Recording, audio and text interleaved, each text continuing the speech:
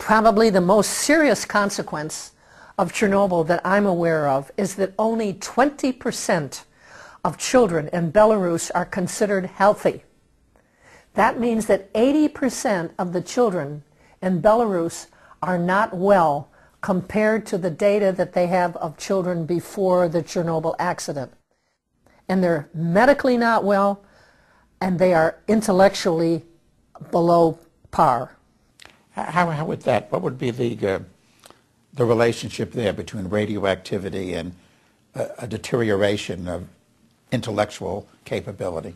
Well, while a mother is pregnant, she is eating food, and what happened was that most of the people either did not know or they did not have access to food that was not contaminated.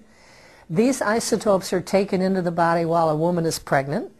They are transported through her body to the unborn and damage the heart, the lungs, the thyroids, the brains, all of the tissues, the immunological system of these unborn. These children are born unwell, low birth weight. There was a very high fetal death rate as a result of these exposures. This is probably the greatest tragedy that could occur to a culture. After the accident, from the Ukraine, which had been the breadbasket of the former Soviet Union, and it's where Chernobyl was and is. I mean, in fact, there's 3 units of the Chernobyl nuclear facility still in operation. In any case, that food moved around.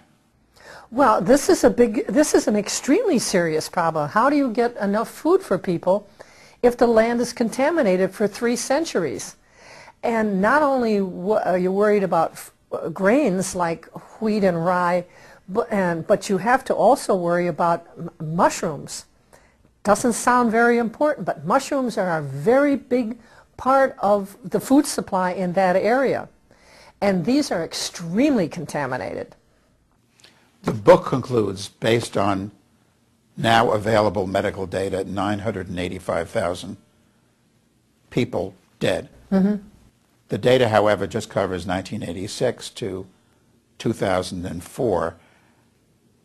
Is that, as we open the program, mentioning 1 million casualties, would that be essentially the number that became victims of Chernobyl? I believe that's correct, yes, that we will see that many.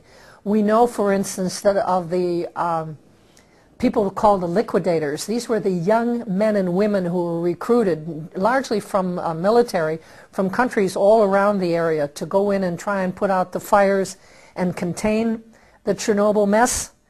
15% of them have died.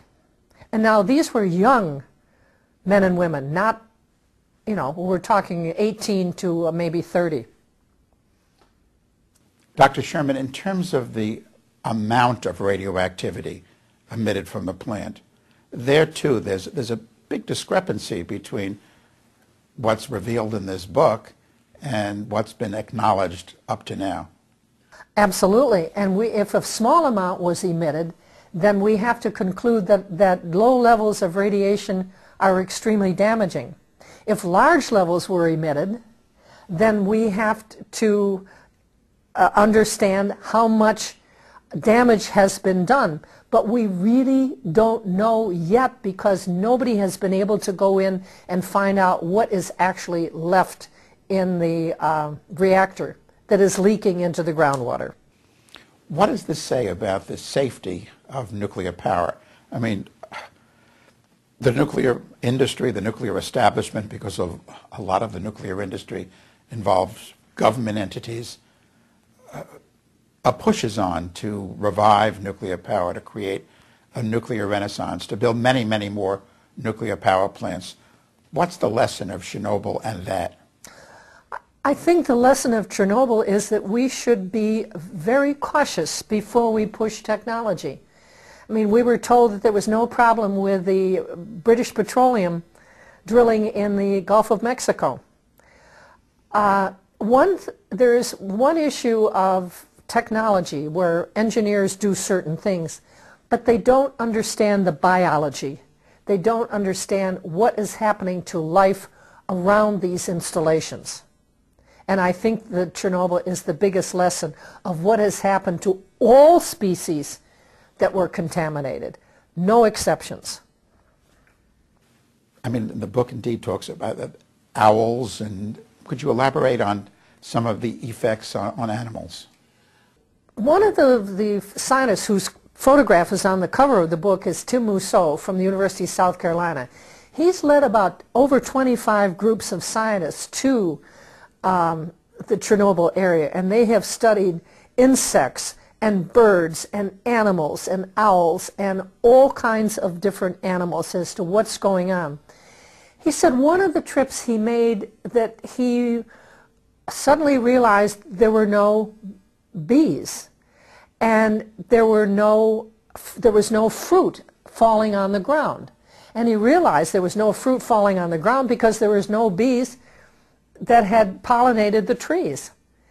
So he is predicting, and this may indeed happen, that there could indeed be a complete loss of species around Chernobyl as a result of these isotopes that are still decaying that could wipe out entire species. You know, after all, it is a major bird transport area, a migration area, and we don't know what's happening when the birds come through, eat whatever they can find on the ground, and then fly on, dropping the berries further on after they've left the Chernobyl area. The genetic impacts. I mean, radioactivity has an enormous effect on genes. Speak on that. These are unlikely to be improved. Once you get a genetic defect, it becomes transmitted generation after generation after generation. So these defects that are occurring in humans, in birds, in plants, are unlikely to improve the species as they occur. What kind of genetic defects are you speaking of? Well, in humans we're talking about brain defects, heart defects, limb defects, children without arms, hydrocephalic babies. In birds we're looking at changes in the feathers and in the beaks and in their brain size. You talk about bird brains, these birds are not as smart, and they're not going to be able to function as well as the birds that are not changed.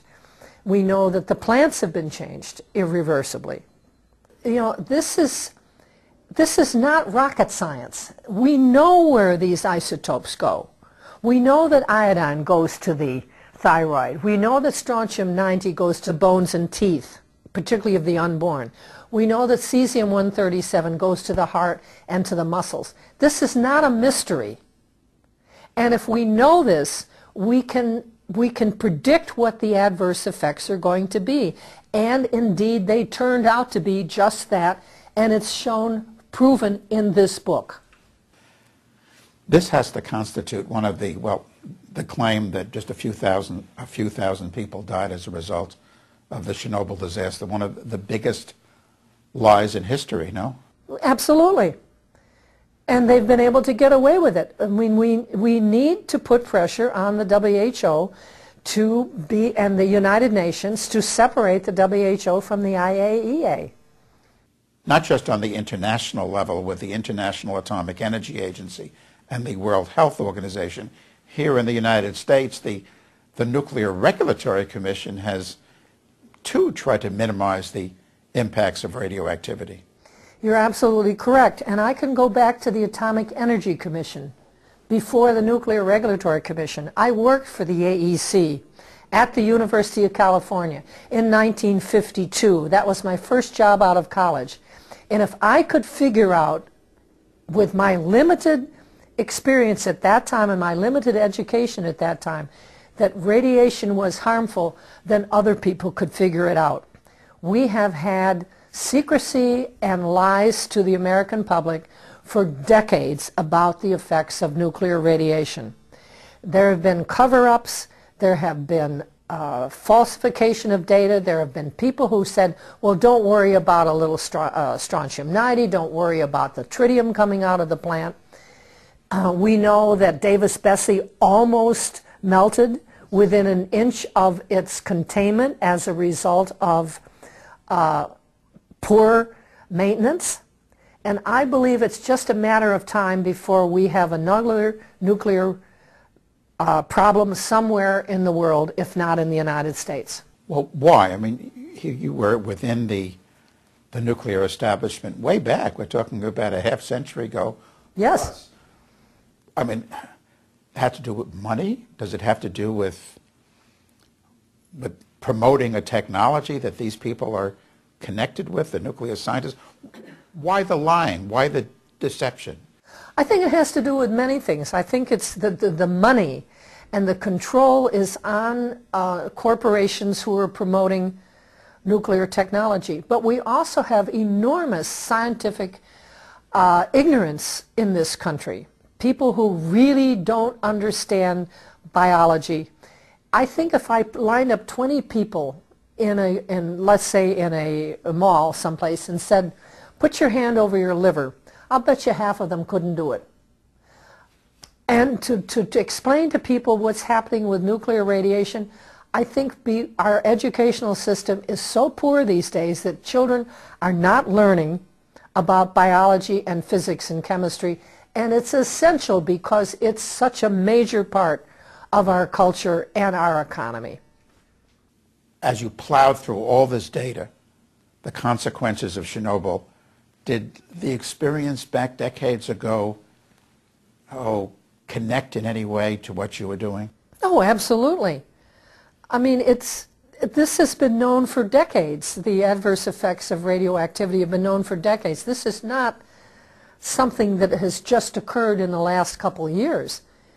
I mean, scientists who have any knowledge whatsoever of physics can figure out where a isotope is going to go in a body or in a plant or in a bird. I mean, this is not mysterious kinds of science. What does Chernobyl represent? I mean, if we're talking 1 million dead, what does it represent in terms of technological history or the current technological scene? What does it mean? I think it represents very strongly that we cannot depend on technology, nor can we depend on humans who operate and design this technology, because the ultimate failure is human failure, as happened at Chernobyl. But you're talking here about health consequences on the most massive of scales. Yes, indeed. Around the entire northern hemisphere. Wherever the fallout was, people ended up dead. They wound up dead, and they wound up with children who were grossly impaired intellectually and medically, and this is going on. It hasn't stopped yet. It's still going on. Dr. Sherman, how can people get a copy of this book? They could contact me by email. I am toxdoc, T as in Tom, O-X, D as in Dorothy, O-C, .js at verizon.net. And I hope to have information on how they can get copies of this book. Yes, I think it's very important at this time that people learn the truth about what happened as a result of the Chernobyl disaster. Thank you so much for doing this work, Dr. Sherman. This has been Enviro Close-Up. I am Carl Grossman. Thank you for watching, and to get a copy of this or any Enviro video program, just visit our website at www.envirovideo.com.